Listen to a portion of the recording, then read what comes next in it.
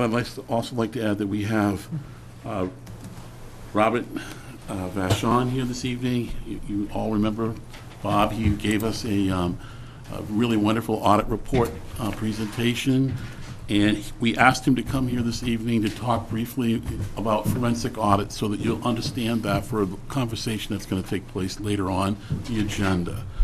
So before he begins, the finance director has asked for the opportunity to make a very quick statement about her concern for this particular issue. And then following that, Mr. Vachon will give his presentation, and then we'll wait patiently for the council to take this matter up later on the agenda. Mayor and city councilors, I would like to address the council as well as the public tonight. First, the segregation of duties is the assignment of various steps in a process to different people.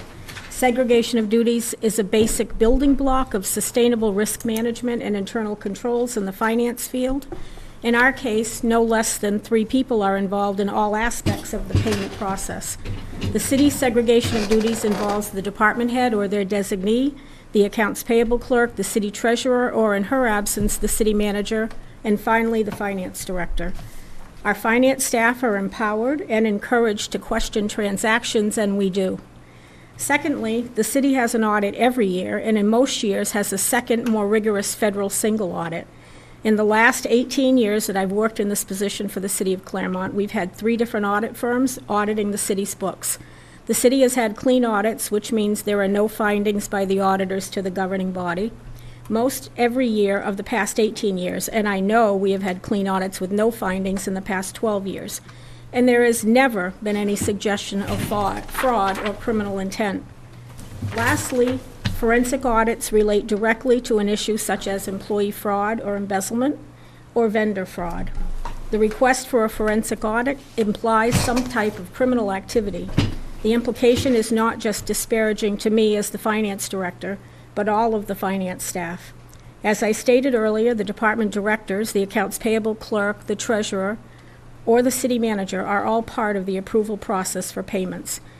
Councilor Stone, in his position of authority, has publicly implied, by wanting to address a forensic audit of the city books, that there is a suspected criminal act by myself or the finance staff.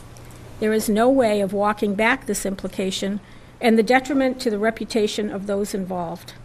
While I'm sorry that the cost may be prohibitive and the taxpayers may have to bear this burden, the only way to restore reputations as well as the public trust is to have a forensic audit. I'm requesting that the council have this done. Thank you.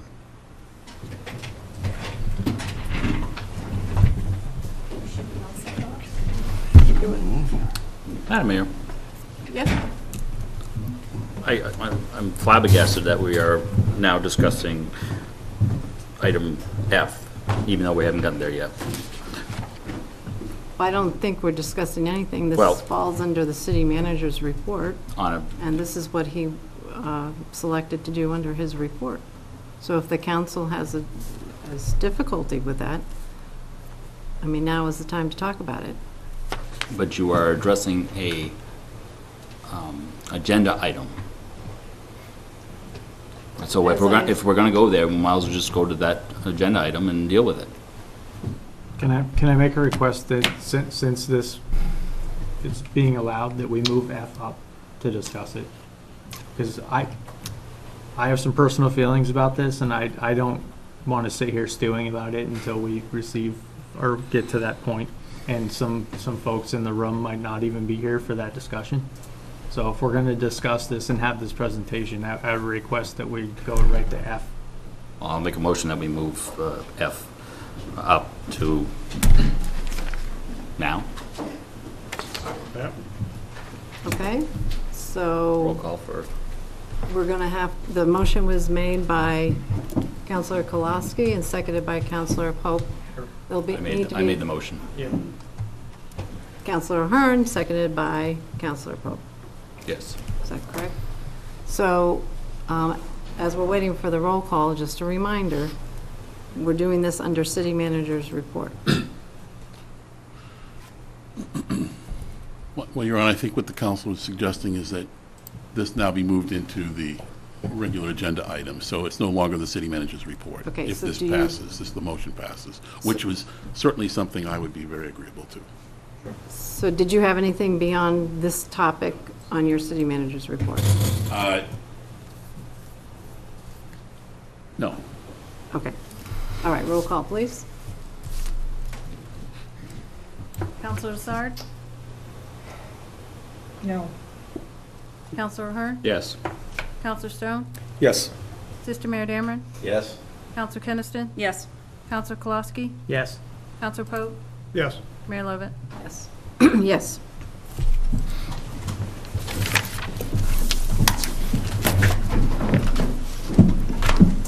Good evening, and thank you for having me here.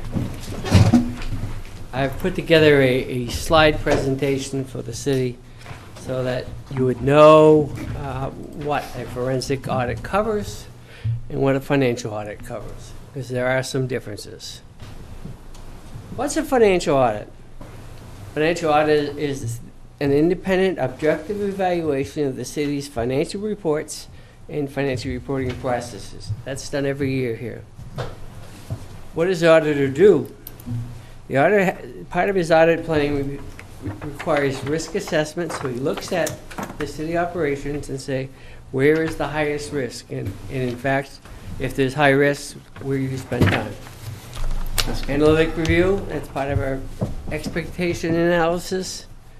Broad inquiries of both management and the council.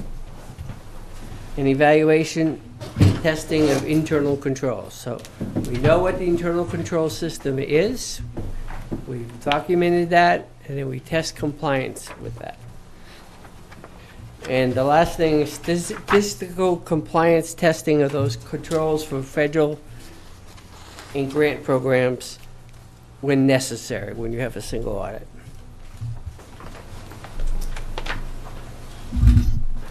So now what's a forensic audit? A forensic audit is an examination and evaluation of the city's financial records to derive evidence that can be used in a court of law or legal proceeding. Bob? I Yes. think you went the wrong way on your clicker. Oh, sorry. Thank you. There you go. Yeah.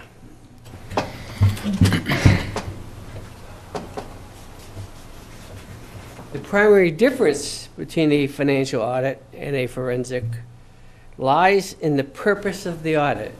Going back to the first paragraph, you're looking for something specific to derive evidence.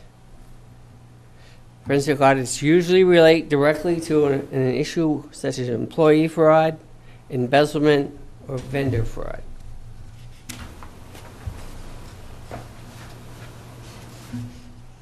So what am I saying there? What I'm saying is, if you want a forensic audit, you need to define what you want the auditor to do. Because to look at every transaction in this city, and I'll go over that shortly, will be extremely expensive. The issues with the forensic audit, as I said, defining the scope for the examination by the city manager or city council, whoever authorizes it. What do you want us to do? Forensic audits are usually very specific, such as all payments to one or more vendors, or one or more employees, whether it be payroll or other payments. The cost of a forensic audit has a direct relationship to the scope of the examination and the volume of records being examined.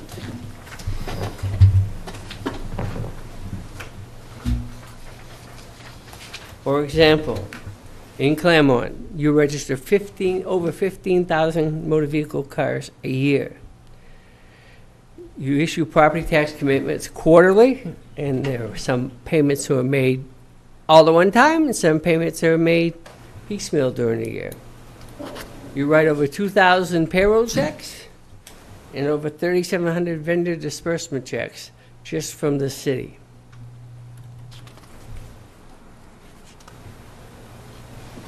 Now you can imagine if you want to request someone to look at every transaction. For example, in a revenue, motor vehicles, for example, we'd have to go to the permit.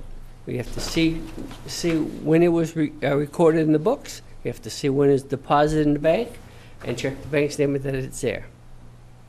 For a disbursement, same thing. Except we do have a supporting documentation of an invoice from a vendor, or, you know, if it's an expense item,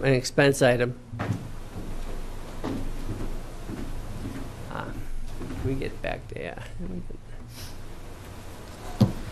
If it's an expense item, it gets, I've been in this business over 48 years.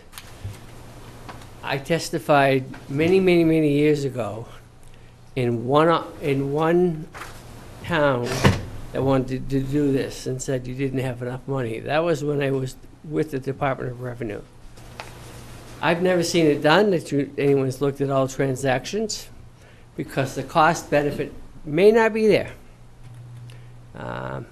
And it would be very expensive. We're not talking 20,000, we're talking probably between 100 and 200,000 at a minimum.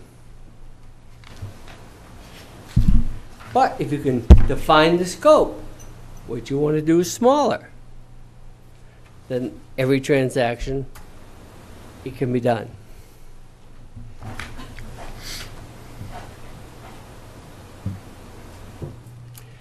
What do we do is, the City of Manchester has an internal auditor who reports directly to their city council equivalent or board of aldermen. This approach would be more cost effective, but it still would be expensive because you have payroll. But that's what the City of Manchester has done. So they have an ongoing audit of various departments throughout the year, and those departments are selected by the Board of Aldermen, not the mayor. In the past, an auditor, not us, charged the government over $100,000 and found only verifiable fraud disbursement of $100. And that comes from the Attorney General's office, that information.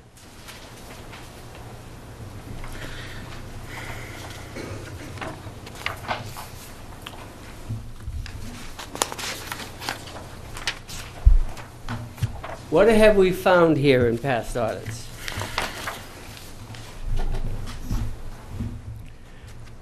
We have reported no significant deficiencies in the city finances. The prior audit also found no significant deficiencies. Regardless of the amount of the embezzlement, we as a firm would report it directly to the city council. So if we found a problem, we would call the mayor directly and ask what the council would want to do. In the past, we've noted no deficiencies in internal control or compliance deficiencies. So the prior two audit firms also reported no deficiencies. Now I'll open the floor to questions.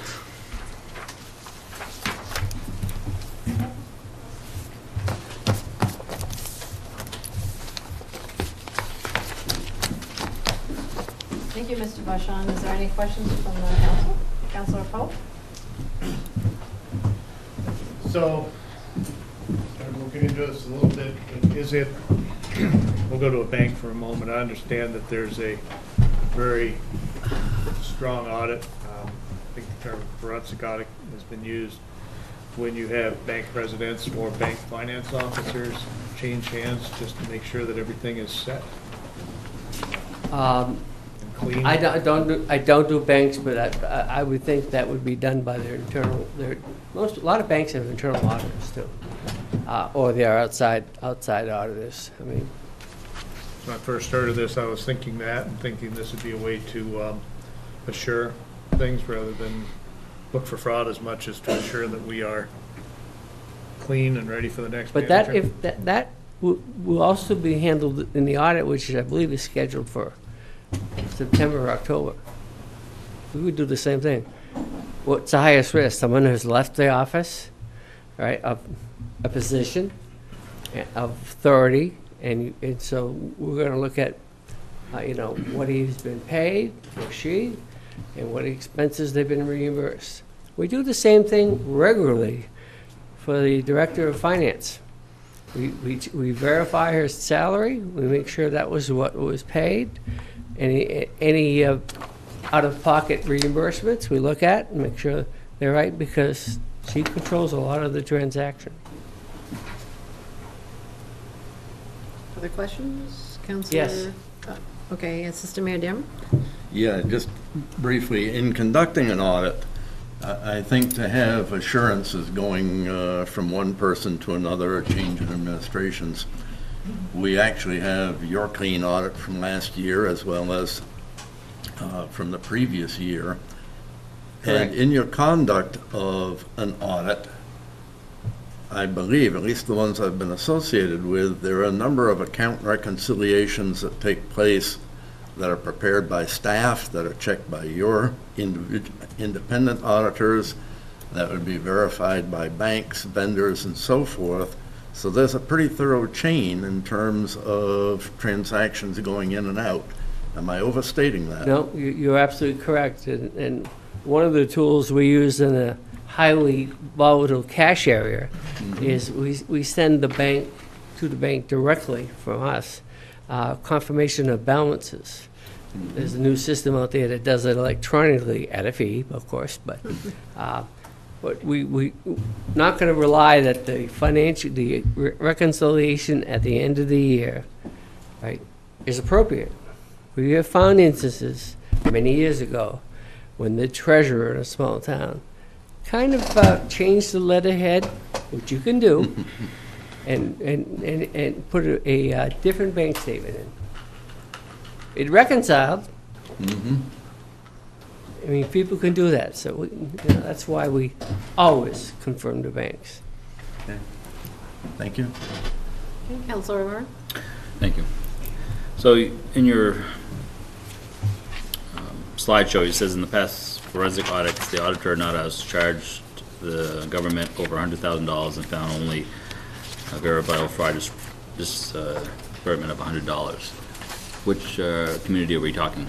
Where'd you You're get that? talking about the town of Newmarket, and the $100 was known beforehand, and what was discovered by the outside auditor is that both of them had a spa treatment paid for by the town. Ended up, that's all they took.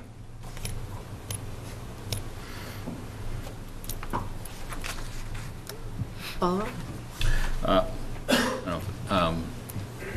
Who asked you to come here tonight? Mary Ann, the city manager? Okay, and are we being billed for this?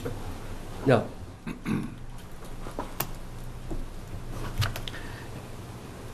And did they ask you, I mean, as part of your, it wasn't in the slideshow, but did they ask you to get any type of quotes as to, from other places, as to how much they would charge for a forensic audit?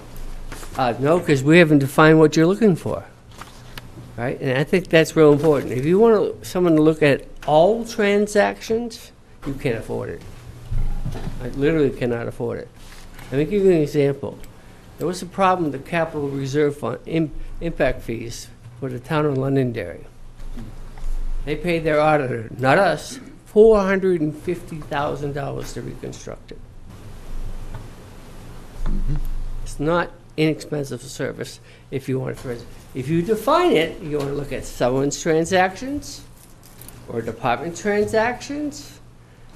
That can be done, and the cost obviously comes down quite considerably. But if you want all transactions, that's very expensive. Counselor Kolowski? I guess I don't have a ton of questions because I don't really know what Counselor Stone was looking at or what he specifically was looking at. And I understand trying to be ahead of things, and I understand how why you would be requested to be here this evening, but it's also irritating me that we didn't get to the item. In a matter of a minute, I could have made a decision based on the words out of Counselor Stone's mouth if I felt it warranted any attention whatsoever. So I just want to remind everybody that one person doesn't speak for 9. So I don't know what he's actually looking for. I'm very familiar with forensic audits. I've been involved in several nonprofit organizations who, when they change bookkeepers, people throw out that term. And I know from those cases that those organizations couldn't afford a forensic audit. They settle with a reconciliation of the books. So I don't know, but I have a hard time even putting my head around spending money, even though Ms. Walters requests we do so, or narrowing anything down without knowing specifics. And I have a very hard time handing out food free out of my restaurant and explaining to senior citizens that how we spend their money and that we may be pissing it away in this. So without having an answer, I don't have a ton of questions for him.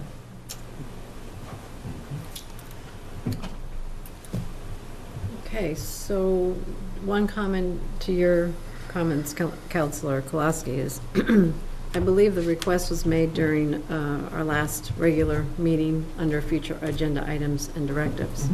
I would encourage all council members, if this is something that you don't want to pursue on a future agenda item, that's the time to speak, because it's preferable to put agenda items on the agenda that have the support of the majority of the council. In this case, I think the term forensic audit, well, I don't want to speak for you, Councilor Stone, but I can speak for myself in that when it was stated a forensic audit, not being in the finance world, it's not my business.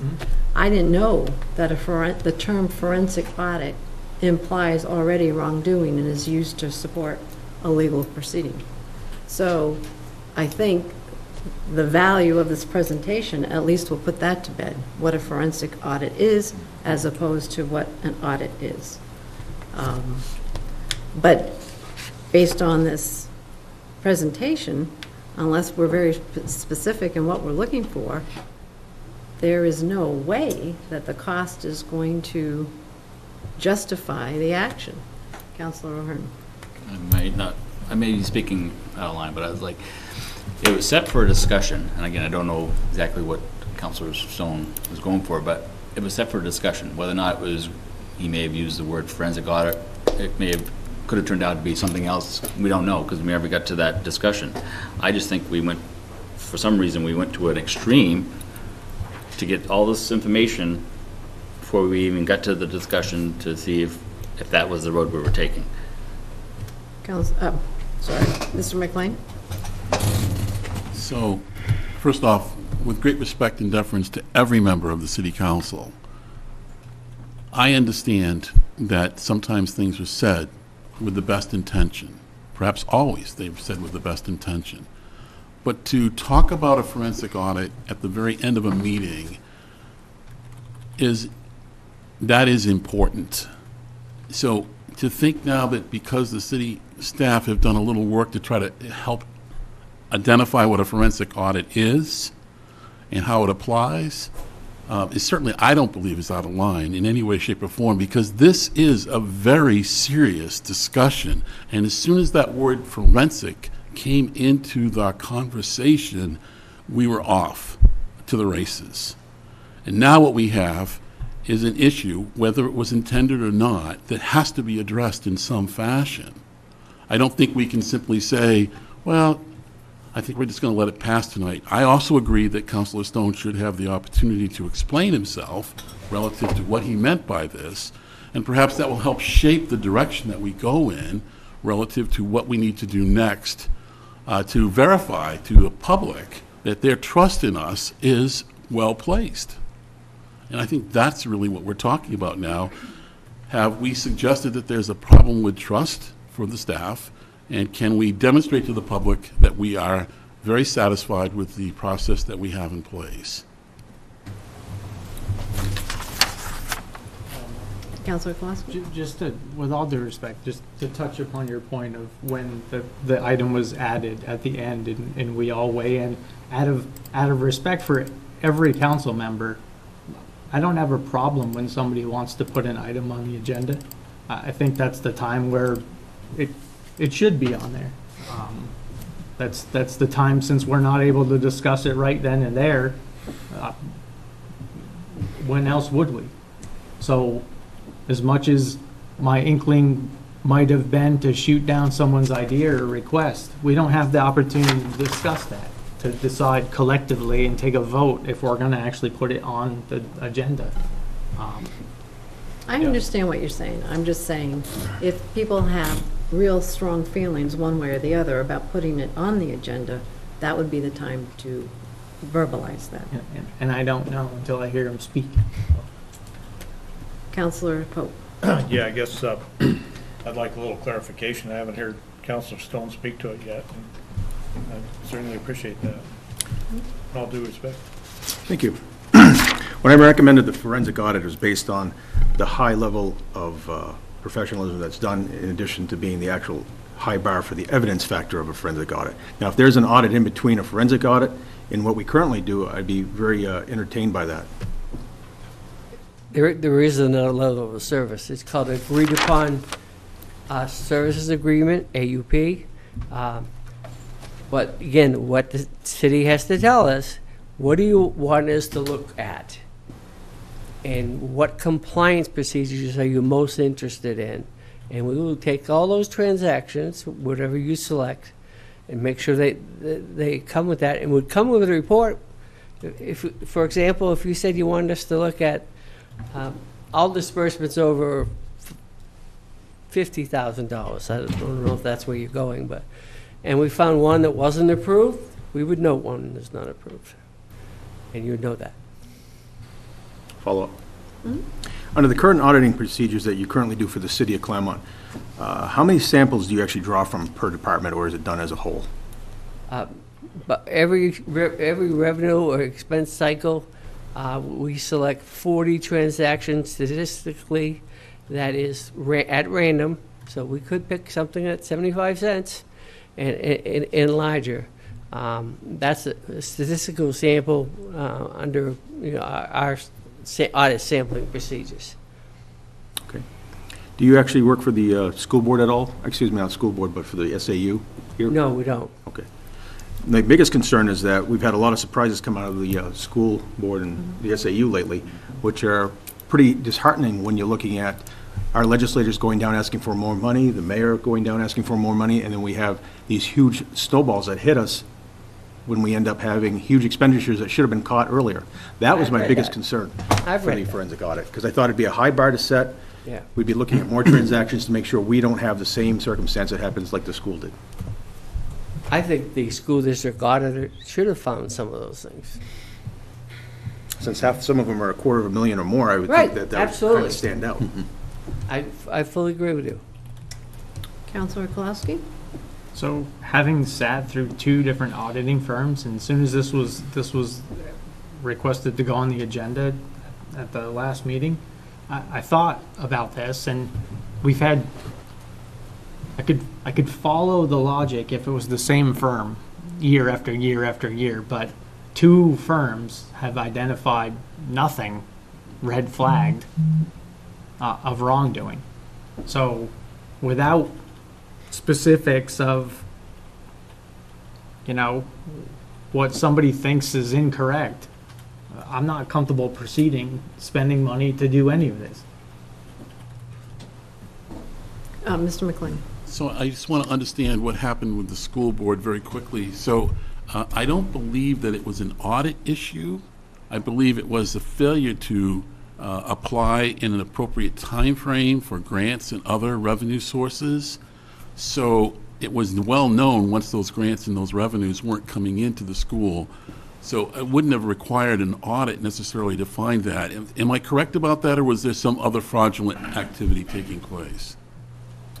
According to the newspapers, all I saw, I think the auditor in his report ought to know that, because they missed some revenues. It's pretty clear. And by the way, you're not alone. In the Conway district, in the school side, he inflated free and reduced meals. so that he didn't have to lay off any employees. So, if I could, Your Honor. So my question to you, Bob, would be, what could we do here now to help restore, should the council decide to go forward at this point? What would you recommend that would help restore this question for us and help satisfy the concern that this would be the right time to do something a little bit different? What could we do at this point? Again, a complete audit of the finance department is cost prohibitive, but anything that the finance director touches or the former city manager, we could look at. If you want us to, again, in essence, a agreed upon procedures engagement, and you want us to select many more transactions, we can do that too.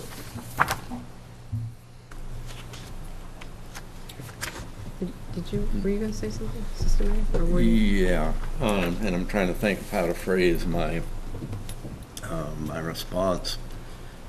There are a number of open questions. I think in terms of the school, certainly I think the auditor should have found that, well, those occurrences, those were six-figure problems that occurred, the same problem over a couple of years.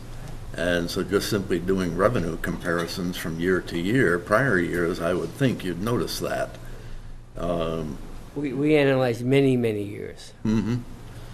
Yeah, and I know that's pretty standard. In terms of your statistical samples, what kind of reliance does your sample size give you in terms of the whole population? It gives us that the controls are fairly stated. 'Cause remember, we are testing when we do that. We have the controls, we know the controls are, and we are testing those controls in our test. Yeah. Right? And randomly. And you're throughout the picking, year, it's not 1 week, it's throughout the year, and the numbers are, in the vendor checks, for example, are, the checks come from a random number generator, and that's how we figure out which ones we look at. If we find one error, we have to either increase it to 60 or say that there's no reliability there. so your sample size gives you a pretty high degree of reliability in what you're looking 95%. at. Pardon me? 95%. 95%. Tables. Okay. Maybe unlike others on the council, when Councilor Stone made that request at the last meeting, I did know what that term meant, but the term was already out there in public. It was gone. I feel badly that I didn't respond to that immediately, but the horse was already out of the barn. So I can say I apologize to our finance director and the finance staff. That never should have been. The term forensic, we all watch whodunit shows, and we all see everybody waiting for the forensic evidence to come in to point us to the murderer. So that term has a meaning that people in the street, I think, are pretty well familiar with. So I do apologize for that, Mary.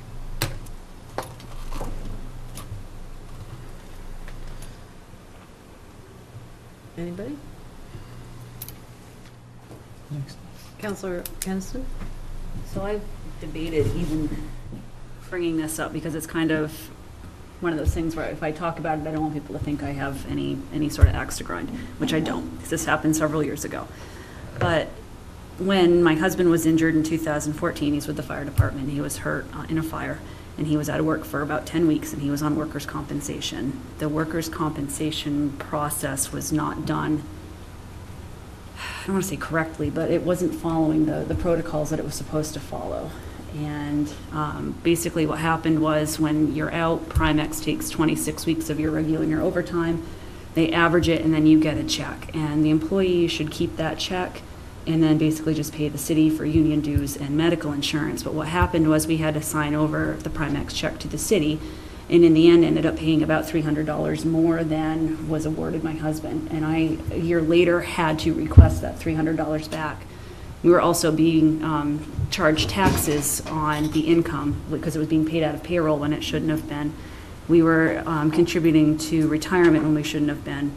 So it's not that I don't think anyone was doing it intentionally to be fraudulent, but I think that mistakes were being made. And so my thought on when he brought up the audit was, oh, well, maybe there's other things that we can look at to just make sure that we're in absolute compliance and that no more mistakes like that are being made.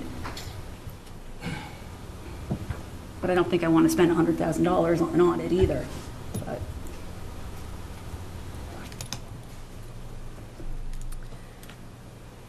So the request was made by Counselor Stone, and you're saying it was because of concern with regard to the school district? Yeah, well, it wasn't to specifically attack or insinuate anything on any particular department or individual for the city. It was a time for us to have a new city manager coming in. I wanted to take a look at our books, make sure we didn't have any surprises that the school had. One of the issues with the school one also is you had the penalty from the IRS, which I would feel that a good accountant would have We picked up would on. write that up. Here's my philosophy on any kind of wrongdoing or in a government. $1 is too much. I will report $1 to the council because my personal character and ethics is at stake. And I know, because I'm a taxpayer someplace, that that's important. It isn't that, oh, it's only $10,000, don't worry about it. That's not the way our firm works. A little bit of follow-up on my end also is that when what I believe was a $300,000 penalty from the IRS, and it was what, for 2016 or 2017? Well, I think. Both years? Well, wait, let me, yes, first you and then I'll say something Okay. before we go too far down this road. What happens in those kinds of audits is the Internal Revenue Service comes in and does their audit, looking at everything, including who got a 1099, who should have got a 1099, who should be on a W-2 because he was the teacher and was doing a school sport out of class, and he got a stipend. That's a salary, and they do assess penalties when that happens. But so it's something that happened at a point in time. I think if it's keep getting penalties on a regular basis, if they were significant, the auditor should have found it. So I want to say one thing before we go too far down the road, and then Councilor Kolowski. I am very uncomfortable going too far down the road with regard to school board business without them being at the table, because we don't have all of the information. And without all of the information, we may inadvertently imply things that are not true or are not accurate. So may I suggest, since we have a quarterly meeting scheduled, hopefully for September, because our July meeting was postponed, that this be an item for that agenda. And it is a community-wide issue. It impacts the community. It falls within that definition of the things that we want to talk about. But any concerns with regard to the school board and the school district, I think we need to be talking about with them present. I mean, we would want the reverse to be true if they had a city council issue. So I think the more we learn about it, that will help us understand perhaps what went wrong, what was missed. When we're talking about IRS penalties, the last information I had was that was the defined penalty, but there was action that would be taken to suggest whether that would be paid out or not, or forgiven. It's usually reduced, you're correct. Right, right. So those are my concerns with regard to what the assistant mayor said. I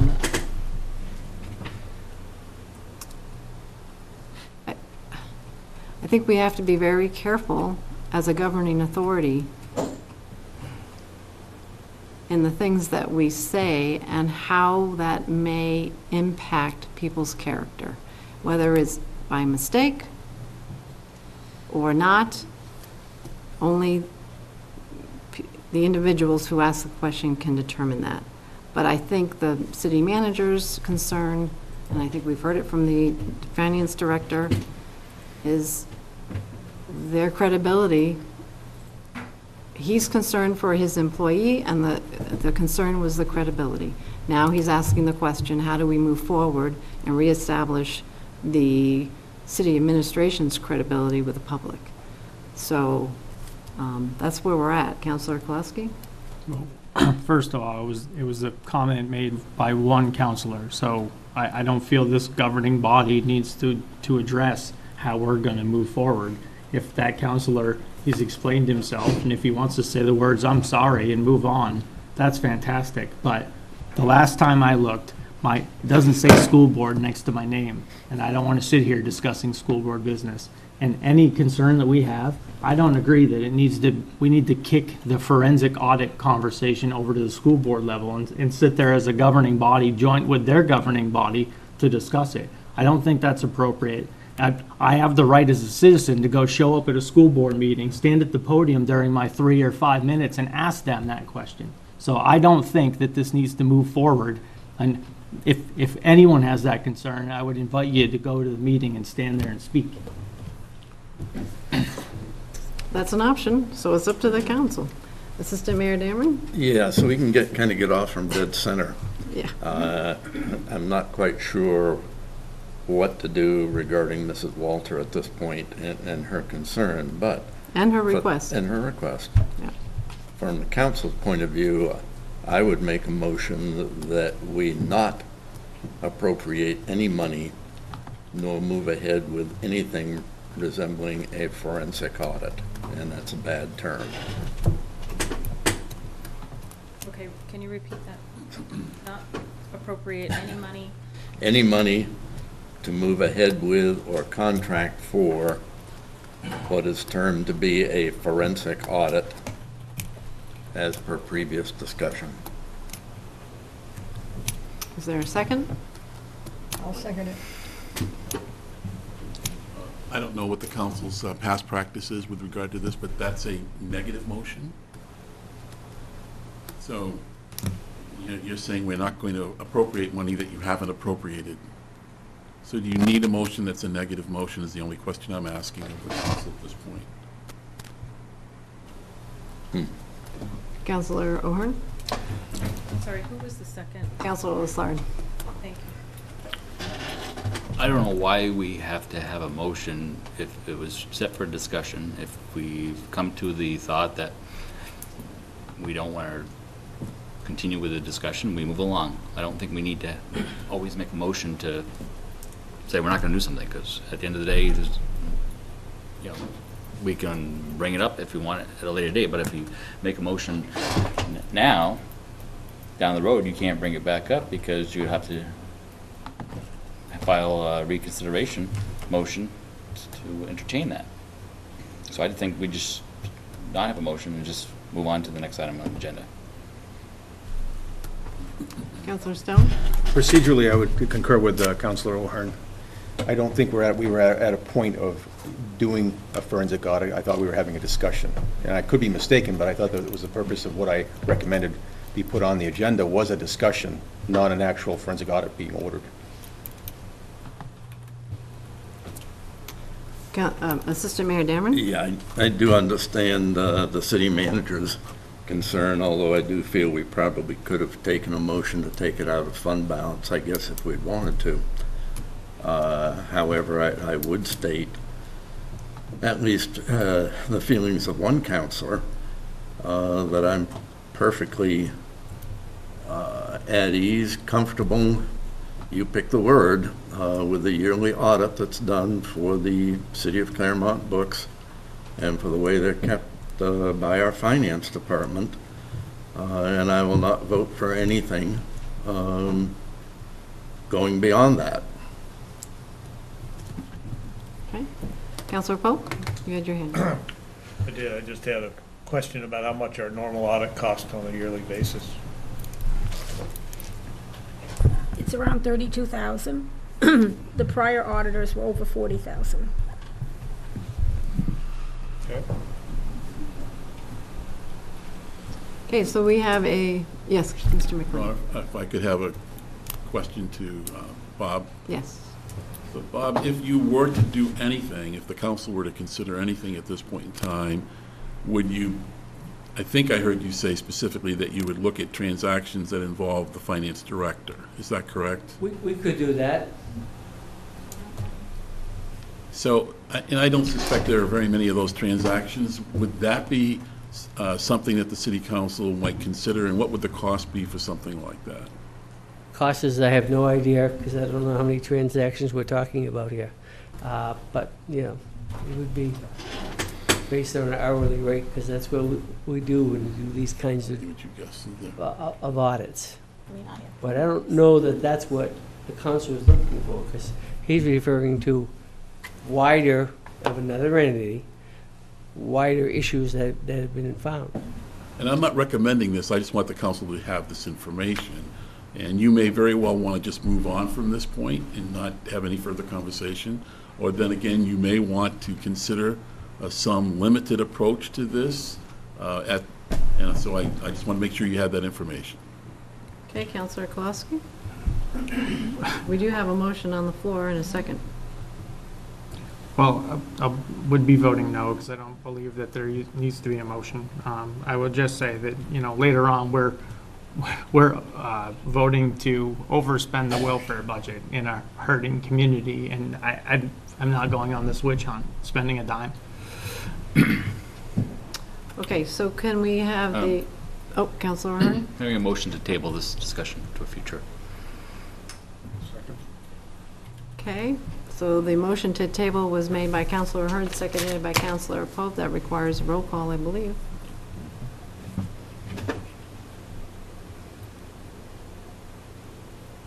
Okay, motion to table. Counselor Lassard? No. Counselor Ahern? Yes. Counselor Stone? Yes. Assistant Mayor Dameron? No. Counselor Keniston? Yes. Counselor Kolowski? No. Counselor Pope? Yes. Mayor Lovett? No. You're tied. Pass. So it doesn't pass. Fail? So that leaves us back to our original motion. And I'll be happy to withdraw the motion if that makes certain people happy or whatever. It isn't my intent to have a negative motion or anything of the like. I want this discussion this evening on this topic done and a vote of confidence put in our city finance office. I don't care how it's done. Somebody procedurally tell me how to do it, and I'll be happy to do it. Counselor Kolowski? I haven't heard anyone say this evening, in the contrary, of a non-vote of confidence. I think even Counselor, I may not agree with him, but I think he even explained what his intent was. So I don't think an official vote of this body is needed. And if something comes forward in the future that somebody has a specific and you want to discuss it, I would highly suggest maybe a non-public under being able to not tarnish somebody's reputation. Okay, so Assistant Mayor Dameron, you said you would like to, Yeah, I'll withdraw the motion. are you willing to withdraw your second? Counselor Lassard? Not really, but I will. Okay, so that's done, right? So given the conversation, I will check with the school board chair and superintendent to see if they want to do anything with this discussion, because we brought the school board into it. And maybe they want to handle it at the next quarterly meeting, maybe they don't. Maybe they want to, have people go to the school board and ask their questions. It's up to them. Okay. I don't think I heard a request by the council to do that. Maybe I'm wrong. I'm just saying that because we had the discussion we did tonight, the school board chair or superintendent may be asking to have that on the agenda. That's all. And out of consideration to them, I would allow them, because we had a conversation about the school board and school board district issues, and they weren't even at the table. Counselor O'Hearn? I would just express that I don't think we need to go to the school board and have a mutual talk about this. I think Well, let them decide. That's all I'm saying. Being as a counselor, I I don't think we need to. I just think Councilor I think we're starting to cross boundaries between the two governmental entities that. That's why I'm giving them the consideration. They can do what they want with it. I don't want to get, Agreed. that's all I'm trying to do.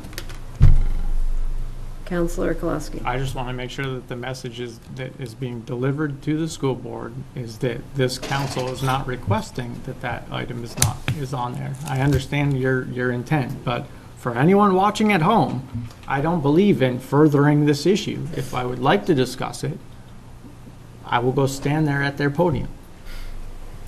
I don't want the mixed message that this council's requesting to have that as an item or anything being mistook.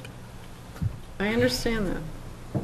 And if you would like, I can put the council as a CC on my email. I'm just trying to be courteous to the school board. Is this to Mayor Dameron? Yes, one last thing, and this would be with indulgence to the finance director. Just simply since the comment was made, how would you prefer we handle this evening so that this issue is properly put to bed with a stake through its heart? I'm not sure how you would handle that. It's been out there for the public, so What action would you like us to take? I think I stated that in my statement. Councilor. Okay. Okay, Councilor Ahern? I'm just going to make, I don't know if it's a point of privilege or what. It is the council that we are dealing with, and to ask the administration how they want us to proceed gives the interpretation that apparently we are run by the administration. This is the council, we were voted, elected here, and it should be us to decide what direction we are going to go. And we don't need to have the administration hold our hand to direct us. Would you like to speak to that? Yeah, nor was that the intent, but since unfortunately the phrase was put out into the public that has a meaning, and it has a very negative meaning, it's only courteous to ask the person involved what they would prefer that we do. I don't think that's having anyone take our hand and guide us to a proper solution at all. Councilor Stone? Like I said before, there was no specific individual, so I think that becomes a moot point at this time. I think we should move on from this question. It's the will of the council. There's no further entertainment of it. I don't know why we're still being a dead horse. And we are the governing body, and we don't need to have anyone hold our hands. So if this is the end of the discussion for this particular matter, we should just move on to the next agenda item. Agreed. Councilor Kowalski? As you know, it pains me to say this, but I agree with You've been saying that a lot lately. Can I just ask one thing? So, can we skip over the next item and go right to citizens forum, since we're well past the time that it's noted? We only have one appointment to make, and then we're where you're at.